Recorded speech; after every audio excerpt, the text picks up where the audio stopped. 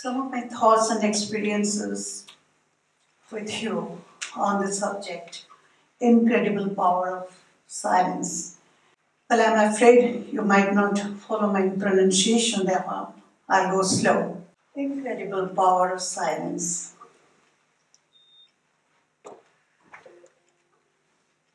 At present, we are living in a loud world which is becoming increasingly noisy with the sounds of traffic, cell phones, TV, electronic home appliances, chattering, making life uneasy. Today, noise pollution has become a serious problem for human health, both physical and mental. Noise beyond a limit produces many diseases such as hypertension, stress, forgetfulness, depression, and insomnia. In addition to the outward noise, there is mental noise, the constant chatter of the mind. It is a kind of inner monologue that goes on constantly in the mind. Too often, these are negative thoughts about others that intensify worries, anger, frustration, hatred, and jealousy. This is a manifestation of the habit of human beings to spend maximum time with others, friends, relatives, colleagues, or pets, or things like TV, computer, or mobile, with the purpose of achieving some kind of happiness. We always try to avoid being with ourselves.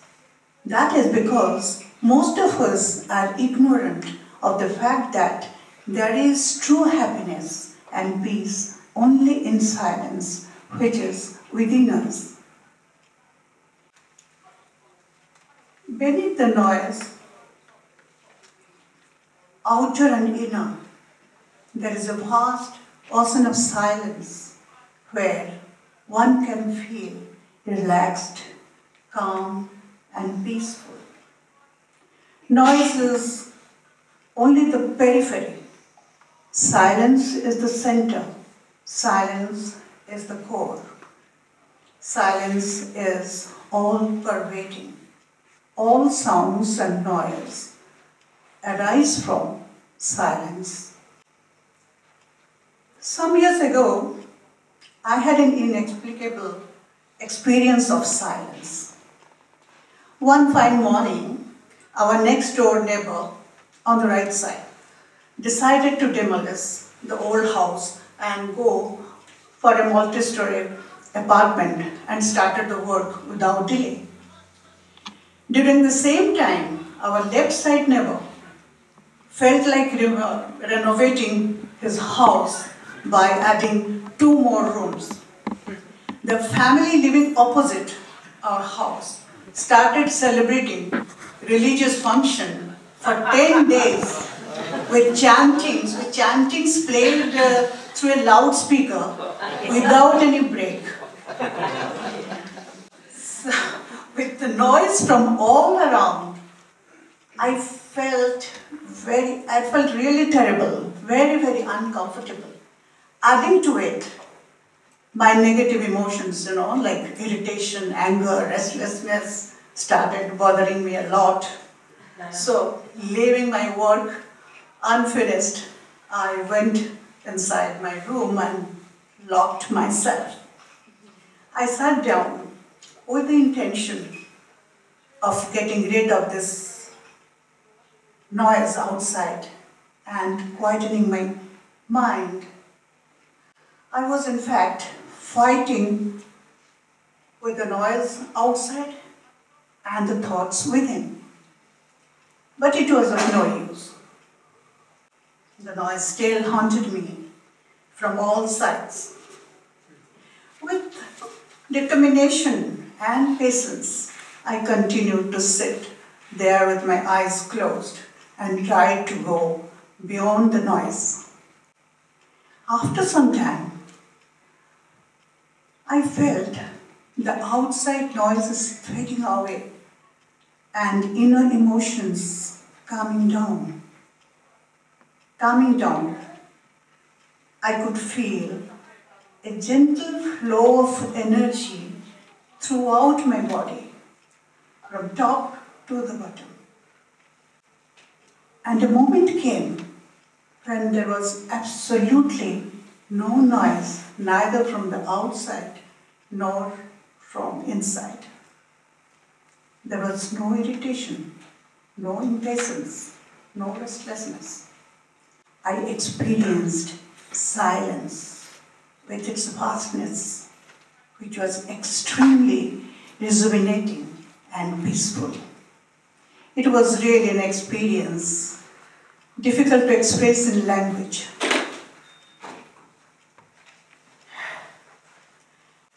Now, silence can be categorized into 5 types. Silence of speech, silence of the eyes, silence of the ears, silence of the mind, and silence of the self. The last one, silence of the self, is pure silence and is of much importance. Let us understand the different modes of silence. Silence of speech. Mahatma Gandhi had said that by abstaining from speaking, one can become a better listener, and I too believe in it. When we are forced to be silent, we are forced to listen. Most of us don't know how to listen, as there is always something going on the back of our mind. Some judgment, some thoughts relating to our own self and others. We never fully listen and take in what another person is trying to say. But when we remain in silence, we can really listen to others who are trying to tell us something. In silence, we can hear the cry of a newborn baby lying outside at the door of a home. We can hear the helpless cry of a molested teenager. We can hear the groans of the hungry man without food for days. I can narrate you my experience in this regard. Among many cancer patients whom our TOS group help, Kavita is one suffering from leukemia. Of late, she developed some problem in her throat. She has none except her widowed mother, Namita, who worked in a ladies' hostel as an assistant in the kitchen. One day, I was in silence in my prayer room. I heard the voice of Namita as if she was frantically wanting to talk to me. I got up immediately and telephoned her. She became very emotional and said that she had been trying to contact me to say that her daughter had to undergo an emergency operation on her throat, for which she had to leave for Hyderabad, that is another city in India, next day, and she was in need of money. This is not one. Many times such things happen. Unless we are in silence, we cannot be a better listener. Unless we are a better listener, how can we reach out to people who need our help? Saint Haridas of India explains that we talk only by exhalation. The more we talk, the more we have to exhale, and the more life energy we lose. They say that a day's silence means a week longer of life, and a day's speech means a week less of life. When we talk, we use tremendous energy which can be preserved for meditation. Swami Nirmalananda, who remained in silence for 11 years, said, "Wisdom to me is not a set of words, but freshness and emptiness of mind." Mahatma Gandhi used to observe silence every Monday, communicating on that day only through writing.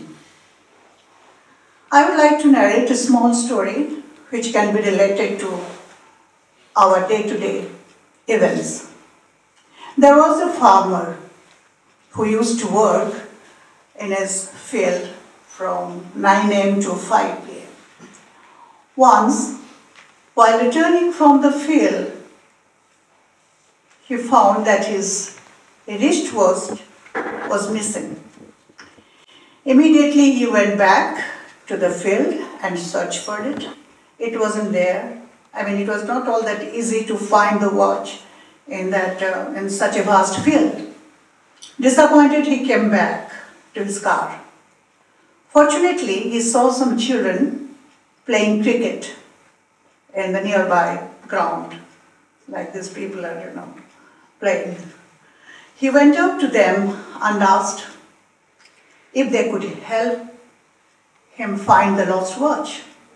All the boys said yes in a chorus and went into the field shouting with excitement and enthusiasm. They searched for half an hour but couldn't find it. Having failed, they came back. One 8-year-old boy was standing and watching everything. He came to the farmer and said, "Sir, may I have a permission to search for the watch?" The farmer said, quite reluctantly, "Okay."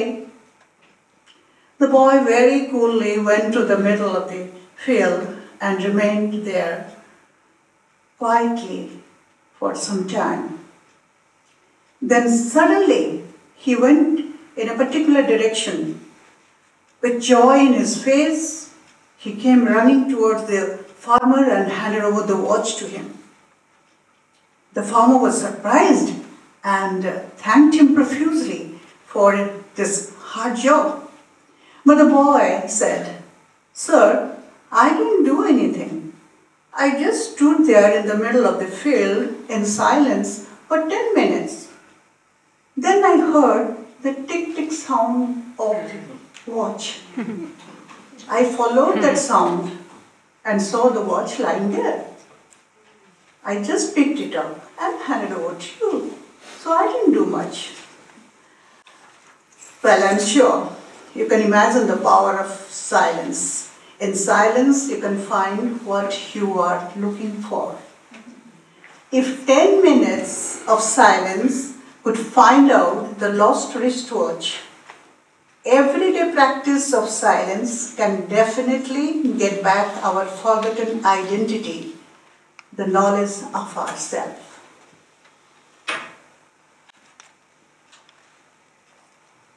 Next is the silence of the eyes. Our physical eyes are the main doors to the outer world. There are sometimes disturbing sights in the outer world which are avoidable by silencing the physical eyes. Silence of the eyes is necessary for going within. When we sit in silence, automatically eyes get closed. One can visualize nature with eyes closed, we can see with our mental eyes the nature's beauty, like the beautiful rising sun over the horizon, the gorgeous moon of the full moon day, the lovely sight of the waterfall, etc., and get absorbed in it. Those visions are soothing and in harmony with our inner self. One can also sit with both physical and mental eyes closed to be in a deeper silence.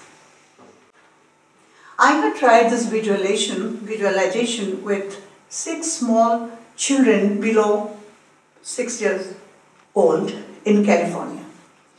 They were asked to sit in a squatting position with eyes closed but mental eyes open. They were given the task, they were given the color green to visualize. I was amazed to see that they could sit in that posture, in that position for 20 minutes without, much movement in their bodies. It's really wonderful to see. After the visualization was over, each one started narrating what all green things they saw in their mental eyes. All of them were bubbling with energy and enthusiasm. This helps increase their creativity and memory power. Silence of the ears. Silence of the ears can be observed by keeping away from the outer noise. Sound is reverberations of energy, whereas noise is unwanted, undesirable energy. One should try to avoid noise as much as one can. Nature makes sound, not noise. Early morning, one can hear the birds chirp. One can hear the wind blowing when one takes a stroll. Standing on the beach, one can hear the tides crashing on the shore. The sounds of nature are very soothing as they are in tune with our inner peace and therefore help us to transcend deeper into the silence. Our outer silence is simply a means to help us find the inner silence. Silence of the mind, which is really important. As food is required for the physical body, silence is needed for the nourishment of the mind. Mind is the source of all noise, all turbulence. Madame Blavatsky describes the mind as the slayer of the real. Mind distorts facts by its projection, which have their roots in unconscious motives or desires. Therefore, she says, slay the slayer. All the voices of the mind must be silenced so that the seeker can hear the inner voice. And when one comes to experience that, one can get united with all. Though appears to be passive, silence is dynamic because it is powerful. Everything good comes out of that. J. Krishnamurti speaks of dynamic silence of the mind, which is at the level of psycho-spiritual experience. To him, an active mind is silent, aware, and choiceless. Krishnamurti says, and I quote, "There is the silence of the mind and Silence of the mind, what is never touched by any noise, by any thought, or by the passing wind of experience. It is the silence that is innocent and endless. When there is this silence of the mind, actions spring from it, and the actions doesn't cause confusion or misery. Unquote. Silence can be said to be an unified existence where all questions are answered, all doubts are dissolved, all creative solutions are found. It is my personal experiences that in silence one can let go one's painful experiences of the past and release the repressed emotions. It gives strength to deal with difficult challenges in life and shows the way to get out of it as well. It is the place where you can forgive those who hurt you the most. It helps to control our emotions like anger, greediness, worries, stress, etc. Here I would like to mention that our TOS Odisha is planning to start a hall of silence in the local prison for the convicts, where they can learn how to remain in silence and handle their negative emotions through silence. They need to understand, their mistakes and try to reform themselves. This is possible through practice of silence and meditation. And we are going to start it sometime in March this year. Scientific researchers show that at least 2 hours of silence every day increases the production of brain cells, which brings down the risk of dementia and insomnia. They say that silence strengthens hippocampus, a part of the brain responsible for short and long-term memory. Silence of the self. This is the spiritual aspect of silence.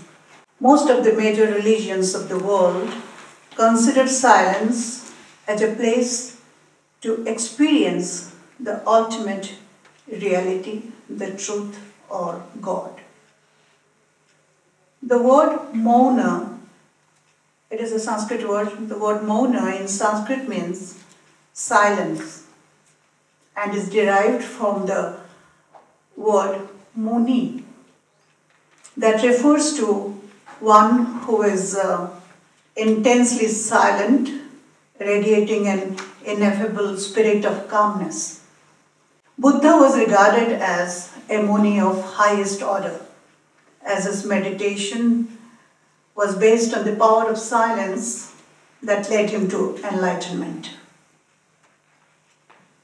Lord Krishna says in Bhagavad Geeta, "Of all things secret, I am the silence." The knowledge of the self is described in scriptures as the secret of all secrets, which is experienced only upon the deep inner silence. In Christianity, it is said, "Be still and know that I am God."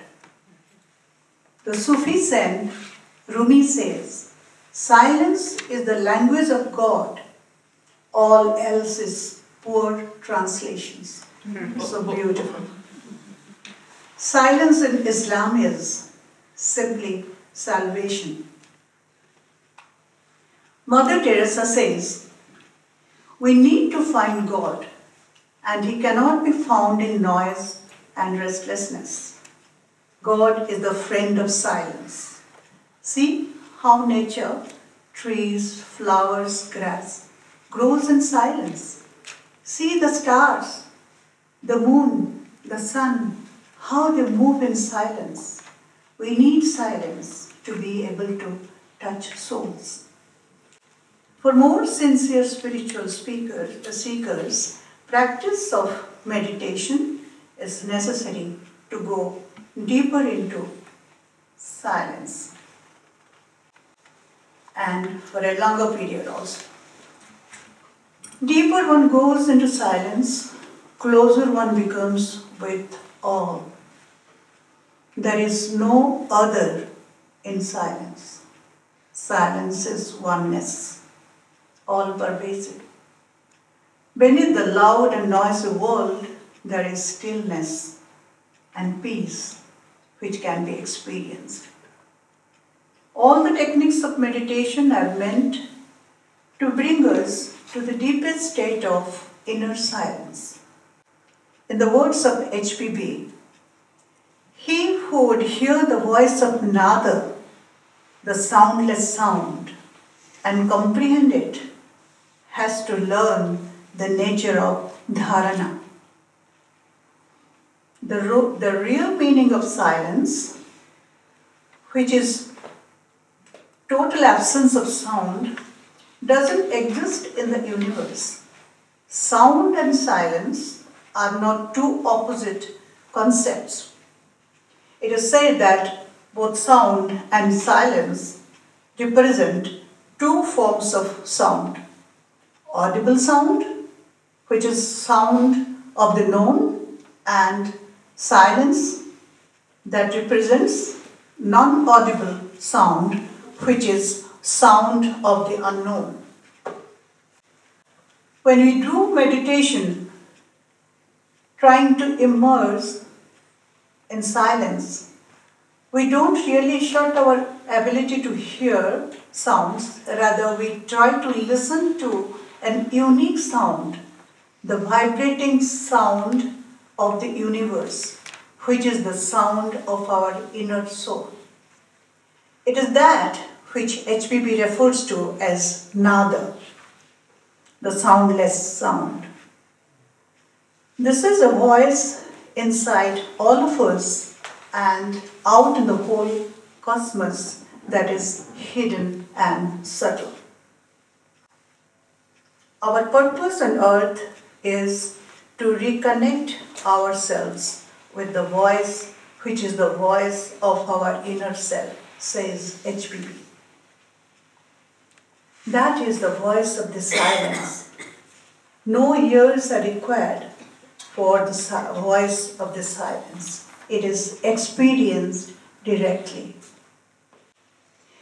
In Nasadya Sukta of Rig Veda, it is mentioned that before creation of the universe, there was no time, no space, no form, no being, no non-being. There was total silence, pure consciousness or absolute consciousness, which is called Nirguna Brahman in the Vedantic language, manifested as universal consciousness or Saguna Brahman, along with the resonating vibrational nada, the sound of Om. It is the primordial sound of the macrocosm and the microcosm. In this context, I would like to mention about the experience of Evan Alexander, an American neurologist who most of you might be knowing. Evan narrated his experience in an interview about his near-death experience and said when he was clinically declared as dead and was out of body, he heard an unusual sound of Om. He had no idea of either of the word or of the sound before. Silence is awareness. Mundaka Upanishad mentioned that silence is the Atman, the self. In fact, silence is the genuine teaching about the ultimate reality, because the absolute is beyond the scope of speech and thought. Ramana Maharshi used to teach his followers through silence. To him, silence in the absolute sense is the culmination of jnana, self-realization. In one of the Upanishads, the disciple says to the teacher, "Master, tell me the nature of the self." The teacher remained silent. Again the question was asked, and again the answer was silence. By his silence, the teacher indicated that as the nature of self or Atman is indescribable in words, self is silence. We cannot describe it in words. It's beyond word. Silence cannot be experienced by sense organs or mind. It is directly experienced through consciousness. Silence of the speech, eyes, ears, and mind are essential for the self-transformation. They are the means to the silence of the self, which is the end.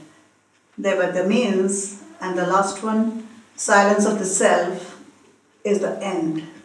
Silence is both a journey and also the destination. Today, life has become more chaotic and loud because we have lost the art of being silent, which is so essential and powerful for our peaceful existence. Now people are prepared to pay heavily to go to retreat centers to have the experience of silence, but actually one doesn't need it. Silence is within, very much within us. What we really need is our strong willpower, willingness, and determination to avoid unnecessary outer and inner noise, and by leading a simple, holistic life that requires healthy food for the body, silence for the mind, and deeper silence, that is meditation for the soul. So let us enrich and transform our life by adding silence to it. Before I end, I would like to request you all, can we sit for a while in silence, at least for 3 minutes, and then go back relaxed. Is it?